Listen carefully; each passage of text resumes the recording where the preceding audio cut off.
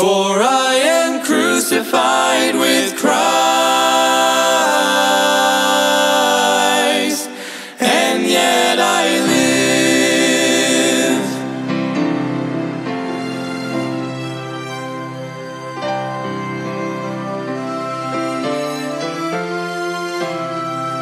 Embrace the cross where Jesus... Welcome to Crossbound Ministries, where we are bringing the gospel of Jesus Christ to the world, encouraging Christians and pointing sinners to the cross. Will you please pray about supporting our broadcast and ministry that gives us the ability to spread God's word? You can get involved by going to crossboundministry.com. Please welcome our preacher, Mike Sadler, as he brings us an important message from God's word. Embrace the love the cross requires. Cling to the one who's... Amen. Thank you for tuning in today as we're going through the Gospel of John. John chapter 12 and verse 32 is where we're going to start today, if you'd like to open your Bible there. And here, this is Jesus foretells of his death. Jesus knew why he came. He came to die on that cross. He came to seek and to save that which was lost. Amen. He didn't come for the high and lifted up and the mighty. No, sir, no, ma'am. Jesus came for the lowly sinner. John chapter 12 and verse 32. The Bible says, "And I, if I be lifted up from the earth, will draw all men unto me." This part of the verse refers to Christ's death on the cross. He was nailed to a cross of wood and lifted up from the earth. And that's what he's talking about. Lifted up, literally his body being lifted off the earth, and he is nailed to an old rugged cross to pay for my sorry rotten sins and to pay for yours, that you might spend eternity in heaven. Amen. And not have to go and see the fires of hell. That's why he came. He said, "And if I be lifted up from the earth, will draw all men unto me." And I believe that has a twofold meaning. We'll talk about that here in a second. The Lord said that if he was crucified, he would draw all people to himself. For that deed, for that action, listen, when somebody loves you so much that they will lay down their life for you, if somebody loves you so much they jump in front of a bullet for you, that would grab your attention, wouldn't it? You would go, wow, they really love me. And that's exactly what Jesus did on that cross. But the difference is you have to accept him and his work by faith, by repenting of your sins and putting your faith and trust in the Lord Jesus Christ himself. It is a personal relationship. It's not just knowing about God or I believe in God. Listen to me. The devils and demons believe and they tremble, the Bible says. So just believing there is a God is not enough. You must have a personal relationship with them. And in this verse he said, "If I be lifted up off the earth, will draw all men unto me." And he talks about this, and this is his glory moment.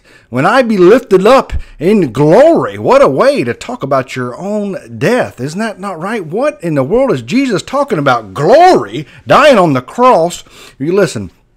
When a soldier that's been trained, he longs to fight. He longs for battle. He wants to win. Why? Because when he wins, that is his glory. And he can stand in victory that, hey, I won the battle. I'm standing in glory. And you listen to me. That's what Christ did when he died on that cross, when he was in the grave for 3 days and 3 nights, but he arose from the grave. You see, he's standing in glory. Amen. He's standing in victory, and he wants you to join him. The Apostle Paul even said, "O death, where is thy sting?" The Lord Jesus took the sting out of death when you put your faith and trust in him. Why? Because you know that's not the end. That's not the end. For a Christian, it's just the beginning. The Bible even says that it's for a Christian to die, it is gain. And And so he says, when I be lifted up, and he's in his glory, that's his glory moment. Why? Because he is winning the battle. He is winning the battle against sin. He is winning the battle against the devil. Amen. He's going to beat it. He's going to defeat it. And he did. And now he is standing in glory. Amen. And with his hand out, waiting for you to accept him. Will you accept him today? Amen. And so that's the primary meaning of this verse, was his actual and literal death on the cross when he was nailed to it and lifted up. But I also believe that there is a secondary meaning to this verse. See, when Christ is lifted up in preaching of the gospel, when Christ is lifted up in your lifestyle, when Christ is lifted up the way that you work on your job, then there will be great power in that message. And souls will be won and will be drawn to him. Amen. By the preaching of the cross. By the living it out in your life. You see what is so powerful. There is no such thing as lifestyle evangelism. But your message, your life, better live out your message. Amen. If you want to have power and be an effective witness for the Lord Jesus Christ, your life has got to show it. Amen. Most certainly, if you want people to take you serious, you need to live it and tell it. Amen.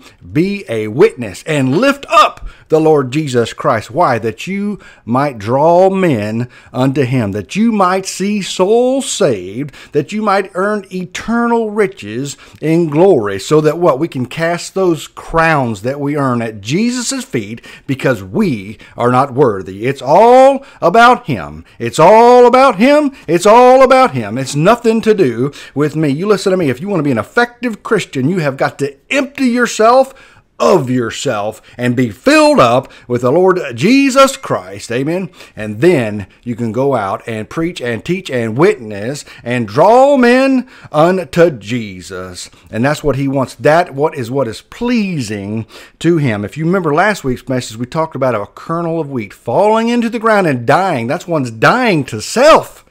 You must got to die to self to pick up the Lord Jesus Christ. And listen, the biggest thing the devil's going to use against you, even a good Christian, a good witness, is pride. Pride.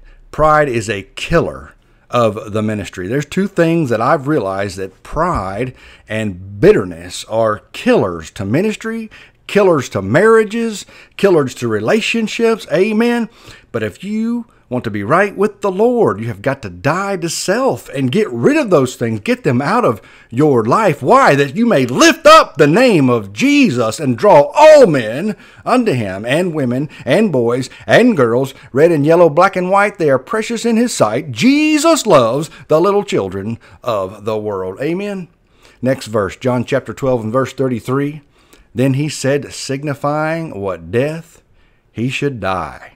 He was talking about him actual and literal dying. That's what he's talking about. When the Lord Jesus spoke of him being lifted up, he signified the kind of death that he would die. That is by crucifixion. Jesus knew in advance that he would not die in a bed or die by accident, but that he would be nailed to a cross. He knew what was coming. And you listen to me, that cross back then, in the day of the Romans, that was a torture device. It was a device that was meant to instill fear into those victims when they saw it. Oh no, not that, not the cross. I don't want to go to that. How in the world did it go from that to being a symbol of hope that is now on top of churches? People wear it around their neck. They have bumper stickers and nails and hat pins and all kinds of things when the cross is now a symbol of hope, of life. Why? It's because of what Jesus did on that cross, that he defeated death, hell, and the grave. Could you imagine wearing a lethal injection needle around your neck that they use to murder people? That's what the cross is. Amen. Or an electric chair, dragging that around. That's a device used to kill people. That is not a symbol of hope, but yet that's what the cross was. The cross was a device meant to instill fear into people because it was a horrific death. And Jesus took that and turned it into something miraculous, that he may give you and give me eternal life, that we may be with him forever in glory. Amen. Only Jesus could do something like that. You see, Jesus is God in the flesh. He is our intercessor between us and God. The only way to heaven, the only way to God is through Jesus Christ. He said, I am the way, the truth, and the life. No man come to the Father but by me. There is no other way. Amen. And the only way he did that was through the cross. Verse 34, the people answered him, we have heard out of the law that Christ abideth forever. And how sayest thou, the Son of Man must be lifted up? Who is the Son of Man? They asked him. Hey, the people were puzzled by this statement. If you remember, even the disciples a lot of times didn't exactly know what Jesus was doing, and they got confused sometimes. And so these people here ask him, who is the Son of Man? They knew that he had claimed to be the Messiah, and yet they knew from the Old Testament the Messiah would live forever. You got to remember, they knew the Old Testament. And notice that the people quoted Jesus as saying, the Son of Man must be lifted up. Amen. The Son of Man, as sometimes Jesus referred to himself. Jesus is many things. He is God. He is the Savior. He is the light of the world. And he has given you his Bible, his word. The Bible said it is a lamp unto my feet and a light unto my path. It shows me where I'm at. It's a light unto my feet, and it shows me the way that I need to go. It is a light unto my path. Amen. You make sure that you read it, you study it, you heed it, and you apply it to your life. Moving on, next verse, John chapter 12 and verse 35. Then Jesus said unto them, yet a little while is the light with you. Walk while ye have the light, lest darkness come upon you. For he that walketh in darkness knoweth not whither he goeth. When the people asked Jesus, who is the Son of Man, he spoke of himself. Again, he told them, I'm the light of the world. Yes, sir. Yes, ma'am. Amen. He is. And one day we won't even need the sun itself, because Jesus, the light from Jesus, is going to light the world perfectly. That's how much Jesus is the light. And he reminded them that that light would only be with them for a short while at this time. And can I just tell you, your life is so short on this earth. You have but a short time to work for Jesus. You have but a short time to effect eternity for the Lord. The Bible says that your life is but a vapor, just like a breath on a cold day. You see it and then it disappears. It's like that and it's gone. And I have challenged you, go find the oldest person that you can find and ask them how long their life was. Do you know that I have not had one tell me, boy, it sure took me a long time to get here? No, but every one of them says, I cannot believe my life went by that fast. It just turned around and I'm an older person now, or I'm a grandpa, or I'm at the end of my life. Life went by so fast. Let me just tell you, every day is precious. Don't pass up an opportunity, because every day we pass spiritual opportunities, and you may not ever get that opportunity again. Please make sure you take it. Work for the Lord. And so as Jesus is telling about the light, they should come to the light, and we should walk in the light. Otherwise, darkness would soon overtake them, and they would stumble around in ignorance. The Lord seemed to liken himself to the sun, amen, and daylight. And it, just like the daylight, it offers us a certain amount of time, and it goes down, amen. Listen, Jesus is going to come to you many times in your life and say you need a Savior. You need to be saved. But the more that you reject Jesus, the more that you harden your heart, the harder it will be for you to get saved. And one day, the Bible even says, one day that you reject him so much that he won't come to you anymore. Don't put off salvation, if the Lord Jesus knocks on your heart and draws you and woos you and shows you that you need to be saved, will you just let it go? Will you let go of those sins and say, Lord, forgive me? Come into my heart and save me? Amen. There is nothing better than that. I thought I knew what fun was. I thought I knew what going out and having a good time was, going out and acting crazy and stupid. But listen to me, none of that compares to having the Lord Jesus Christ. I look back and go, man, how foolish was I? I've never felt so free now that I have Jesus. Amen. And I just let him take the wheel. Let him have control. Why? Because he is the way, the truth, and the life. No man come to the Father but by him, but by Jesus. Amen. And life, that's when real life begins, when you have that spiritual life, that spiritual birth. Amen. Man, then you're living for Jesus. You're living for the Lord. The wrath of God no longer abides upon you. You and God are right one with another, and you are free to serve him. Amen for that. So we should avail ourselves off while it is here, because the night comes. And we won't be able to work. Even for a Christian, the end of your life will come and you won't be able to work no more. Make sure that you take advantage of every chance that you get to spread the gospel.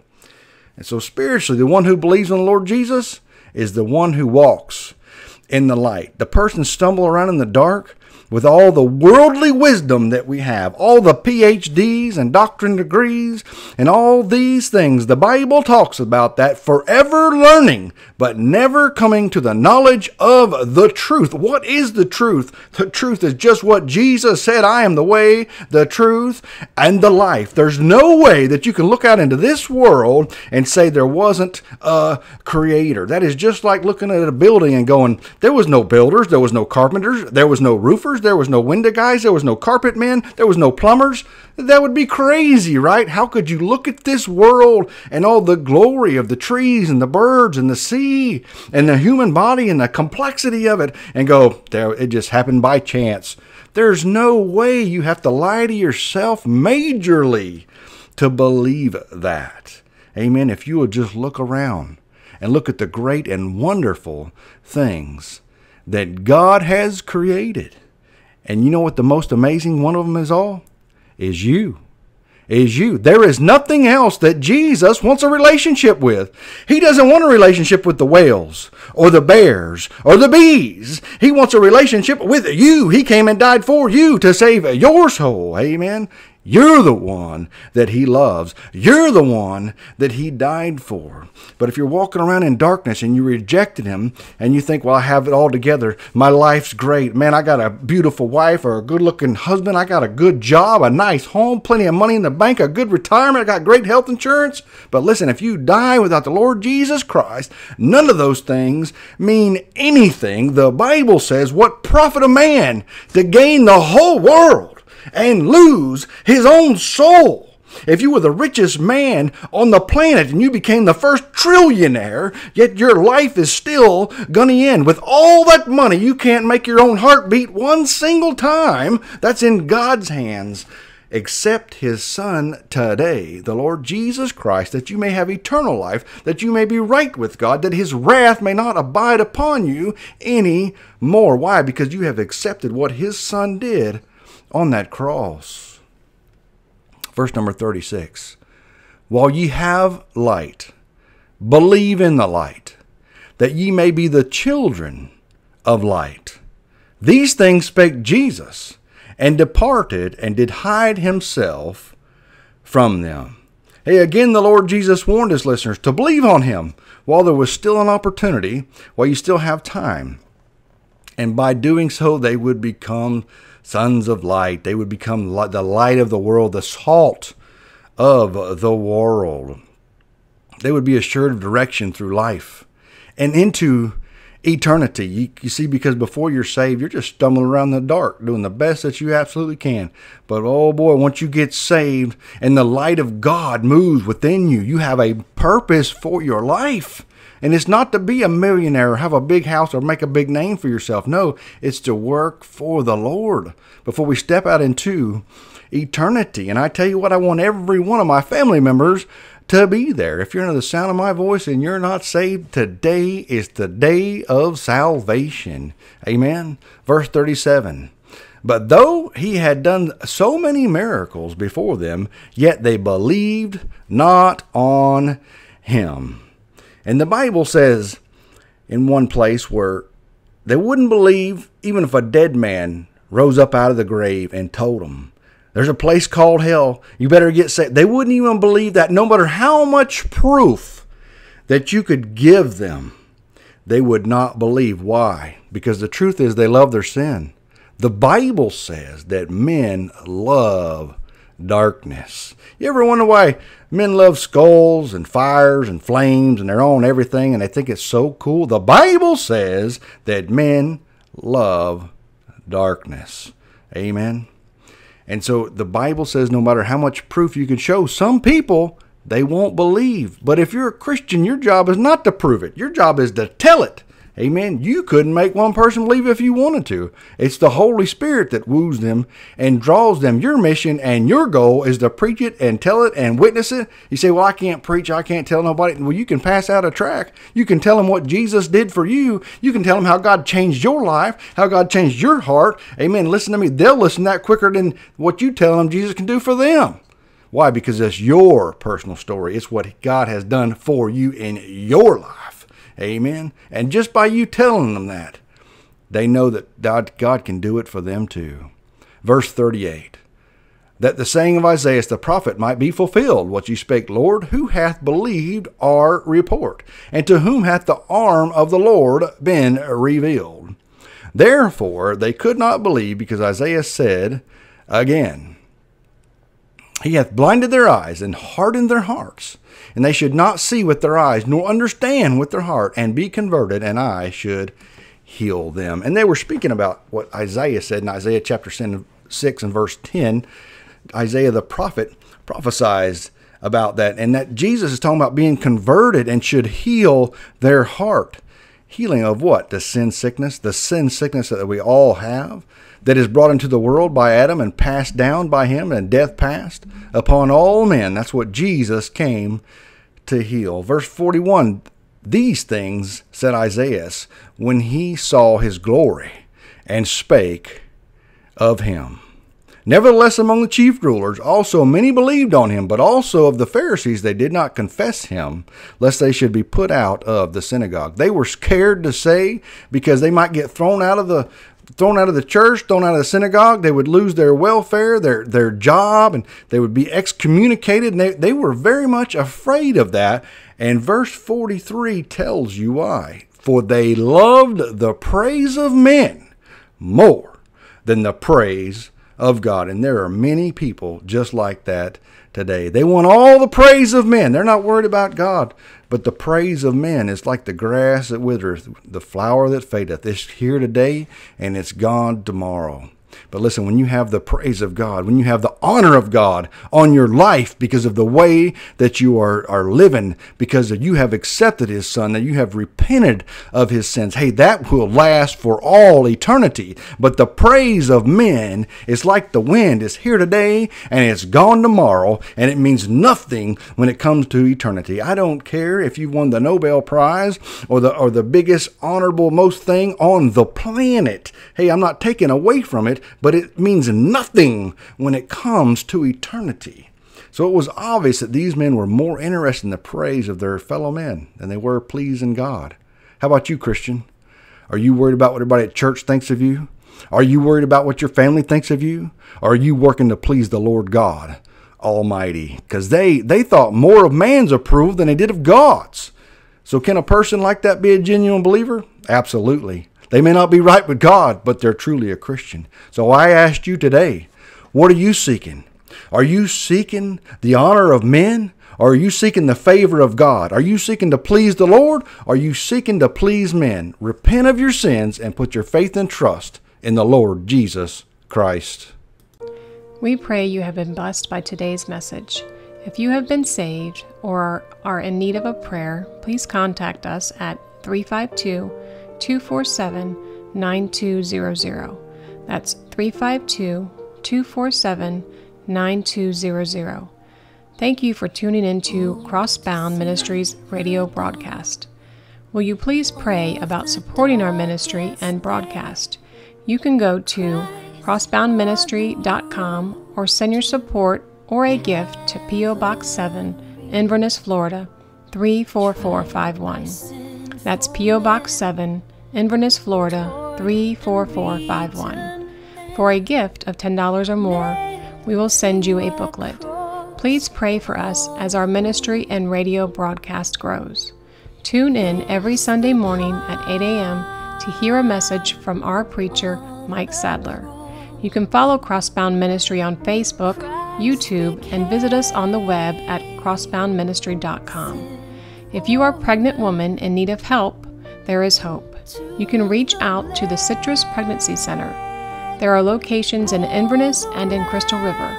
Their phone number is 352-341-5176. That's 352-341-5176. This broadcast has been sponsored in part by Henley's Grading Incorporated for all your land clearing and hauling needs, located in Hernando, Florida, 352-897-3507. That's 352-897-3507. This program is sponsored by Crossbound Ministry of Inverness, Florida.